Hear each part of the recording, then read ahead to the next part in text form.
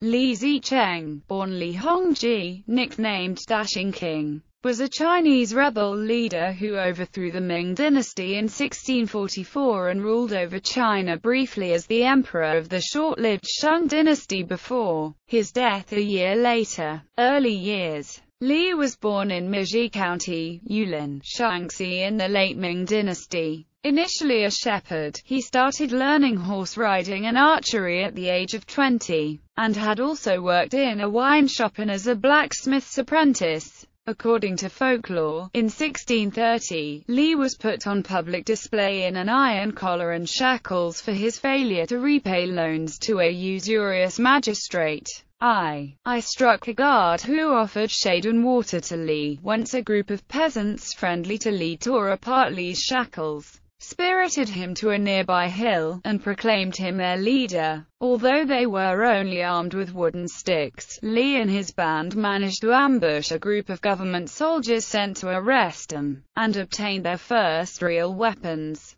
as a general under Gao Yingxiang. At the same time, the Shaanxi region was hit by a famine, and the common people resented the Ming government. Li joined a rebel army led by Gao Yingxiang, who was nicknamed Dashing King. He inherited Gao's nickname and command of the rebel army after Gao's death. Within 3 years, Li succeeded in rallying more than 20,000 men to form a rebel army. They attacked and killed prominent government officials, such as Sun Chuating, in Henan, Shanxi and Shaanxi provinces. Some battles Li fought in this period: Battle of Zicheng Pass, Battle of Fengyang, Battles of Luoyang, Nanyang and Kaifeng. Li advocated the slogan of dividing land equally and abolishing the grain taxes payment system, which won great support of peasants. The song of killing cattle and sheep, preparing tasty wine and opening the city gate to welcome the Dashing King was widely spread at that time. The 1642 Kaifeng flood, caused by breaches of the Yellow River dikes by both sides, ended the siege of Kaifeng and killed over 300,000 of its 378,000 residents. After the battles of Luoyang and Kaifeng, the Ming government was unable to stop Li's rebellion, as most of its military force was involved in the battle against the Manchus in the north. Li declared himself the king of the Shun dynasty in Xian, Shaanxi, from the Battle of Zhangyang to the creation of the Shun dynasty. In 1642, Li captured Zhangyang and proclaimed himself King Shinshan. Battle of Beijing and Battle of Shanhai Pass. In April 1644, Li's rebels sacked the Ming capital of Beijing, and the Chongzhen emperor committed suicide. Li proclaimed himself the emperor of the Shun dynasty. After Li's army was defeated on the 27th of May 1644 at the Battle of Shanhai Pass by the combined forces of the defecting Ming general Wu Sangwa and the Manchus, Li fled from Beijing towards his base in Shaanxi. The decline and death of Li. After a number of defeats, Li Zicheng disappeared.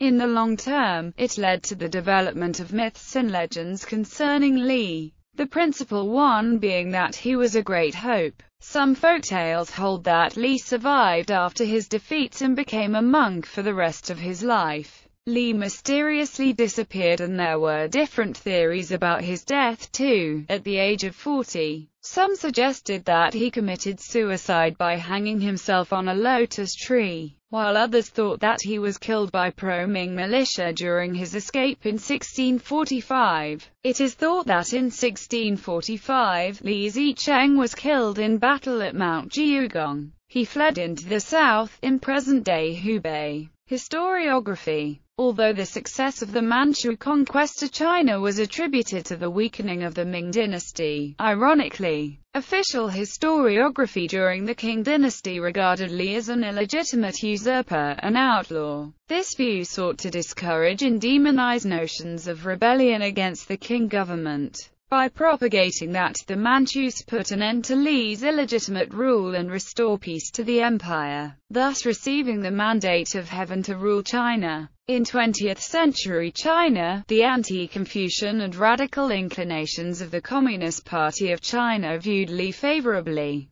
portraying him as an early revolutionary against feudalism. In popular culture, Li is featured as a character in some of the works of Hong Kong wuxia writer Jin Yong. Li's rebellion against the Ming dynasty is featured in Sword Stained with Royal Blood, and his personality is analyzed from the point of view of Yuan Chengji, the protagonist. In The Deer in the Cauldron, set in the Qing dynasty during the early reign of the Kangxi Emperor, Li is revealed to have survived and fathered a daughter, aka, with Chen Yuanyuan. Li is also briefly mentioned by name in Fox Volant of the Snowy Mountain and the Young Flying Fox. Li is the main character of the historical epic novel Li Zicheng by Yao Zuya.